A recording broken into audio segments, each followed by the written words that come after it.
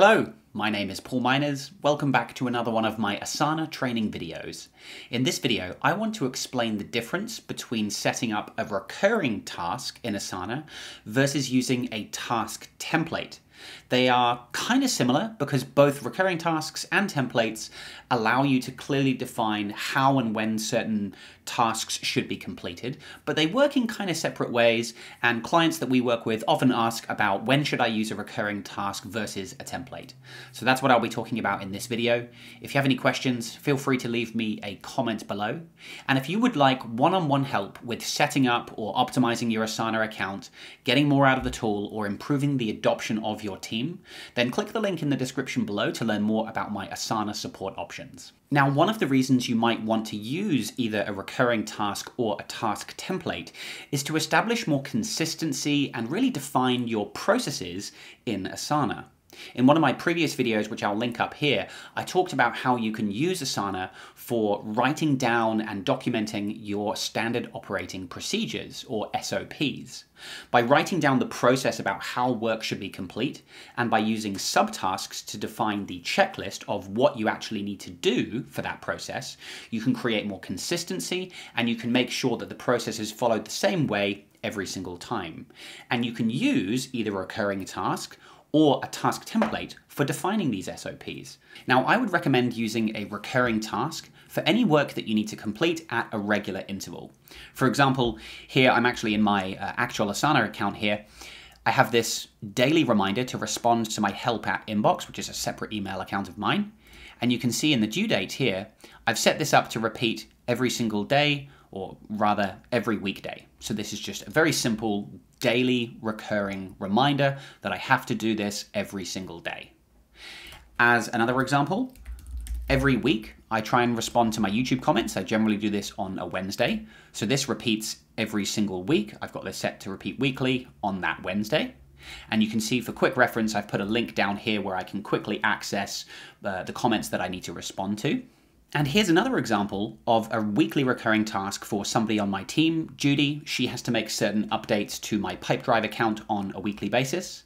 And as I said at the top of this video, this is where you can define your process that the team, or Judy in this case, needs to follow. So in here, I've actually put video instructions showing myself completing this task and explaining what to do. I've also put a bit of an SOP, bit of instruction in here to define what she actually needs to do on a weekly basis. To create a new recurring task, I can do this a number of ways. I can either go to one of my projects here, or I often find the quickest way to do this is to click the Create button in the top left, and then create a new task. I can then give my task a name, so I can say submit, let's say monthly report. I can define who should this be assigned to. Either I can assign it to myself, or I can type the name of somebody on my team here, but I think I'll just assign this to myself for now. If I want to, I can put this into a project and choose a section that this is relevant to, so that way this is going to appear in that project on the left. I can put some notes, so report needs to be submitted to X via email. You know, just a bit of a description of like what we're actually doing, how we need to deliver this report in this case. And then finally, down at the bottom, I'm going to add my due date. And what I would do is choose when is the next date I need to complete this by. So maybe actually this monthly report, maybe it's something I actually do at the start of the new month. So maybe I do this, let's say, on the 1st. So I'll choose 1st of September in this case. That's the next date when I'm actually going to need to do this. And now to make this recur, I'm going to choose this little icon down at the bottom here to set this task to repeat. And so here I have some options. I can either make this repeat daily, if I want this to repeat every single day. I can make it repeat weekly, and I can even specify individual days of the week. For example, I can make this repeat on Monday, Wednesday, and Friday. This is quite good if you want to set tasks to happen, to be due every day of the week, but not weekends. You can use this option. I can also choose to set tasks to be due on the 1st of every month, and I could say, I could specify a specific day of the month, like the 1st, 2nd, 3rd, 4th, last day of the month. And I can also choose a specific day if I want to. So I could say the 1st Friday of the month, Or I could say, right, this is going to be due on just the first of the month. Now, the consideration there is that might be due on a weekend, so I have to account for that.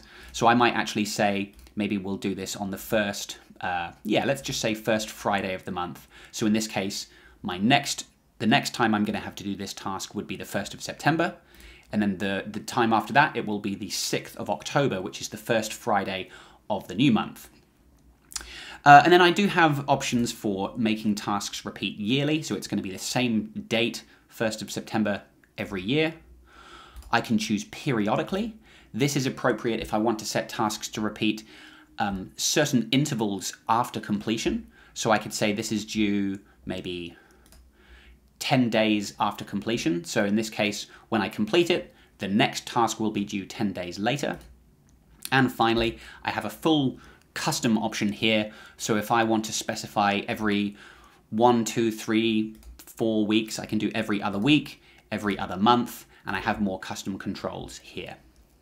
But for this particular monthly report, what I would do is choose, the monthly, and I'll do first Friday of the month. So I've set that up now, and I'm ready to go, so I will create that task. Now, what's important to keep in mind with recurring tasks is I have to complete the existing task before I get the reminder for the new period. So to show you what I mean, let's pretend like I've completed this task now, so it's due on 1st of September. I'm going to mark that as complete. I get a little celebration on my page. And then if I wait a second, Asana will assign a new task for me. So here we go. This task just got created for me. This is now due on the 6th of October, which is the first Friday of the following month. And so as you can see here, the new reminder for next month doesn't appear until the existing task is complete. This is important to keep in mind because if you're not careful, you can fall behind on your recurring tasks. For example, let's say you have a task that repeats every single Wednesday. Now, if it's Wednesday today and I don't complete today's task because maybe I'm ill, I'm not available, or I don't have time for it that day, I still need to complete the task for today so that I get the new reminder for the following Wednesday. So that is a look at recurring tasks, and the main reason to use a recurring task is if you want that regularly recurring reminder to appear automatically at a certain interval, every week, every month, every year. Then we have task templates, and you'll find your templates in your projects. Now I actually have a whole video which I'll link up here where I talk about how to create templates, so definitely go and check that out.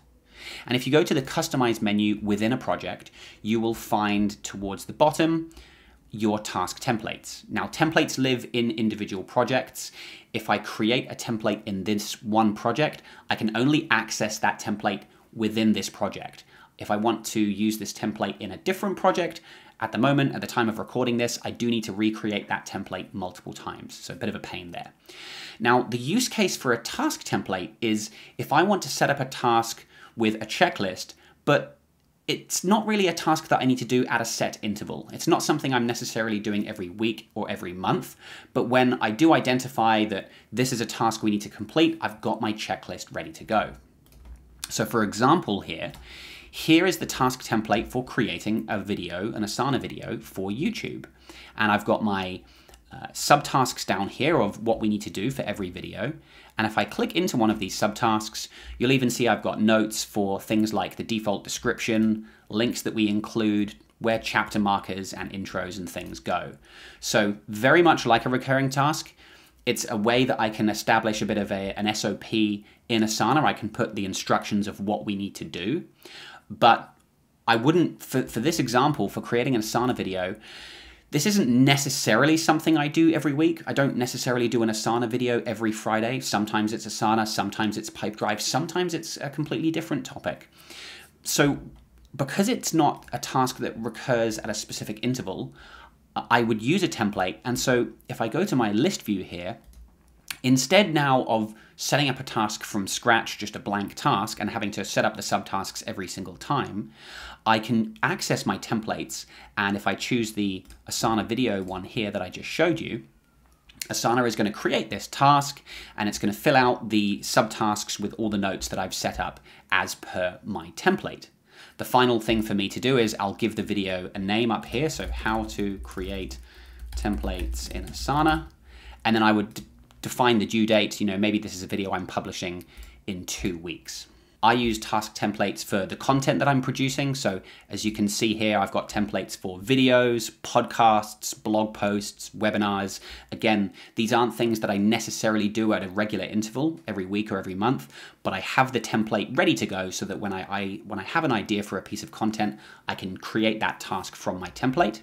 In this sales project here, I have templates for things like creating new lessons for my coaching program. So again, there's a bit of a checklist that we go through every single time, but because I'm not doing lessons at any set frequency, I'm not doing them necessarily every week or every month, I wouldn't use a recurring task. Instead, I would use a template like this so that when I think of a new lesson, I can create that task from the template. Or one final example, here in my clients project, we use tasks to manage the clients that we're working with, and we have a checklist of kind of the steps that we like to go through. It's where we'll list the deliverables for that project. And again, we do have clients signing up all the time, but this isn't exactly a task that I repeat every week or every month, like that checking the inbox like I showed you before. Instead, I will come in here when I need to, and I can use the task template to set up the new client task when that client signs up. So it really is that simple. If you want to receive a reminder at specific intervals every week, every month, quarter, or year, and you always want to be reminded on that specific day, use a recurring task. The recurring task is going to copy the notes and the attachments, so you've got that SOP repeating every single time. Or if you just have work that happens every now and then, but it's not necessarily a weekly recurring task, you can use a task template to create the task with your SOP when you identify that the task needs to be done. I hope this video was useful. If you have any questions, feel free to leave me a comment below. And as I mentioned, if you'd like help with Asana, click the link in the description below to learn more about my support options. Thank you very much for watching. See you in the next video.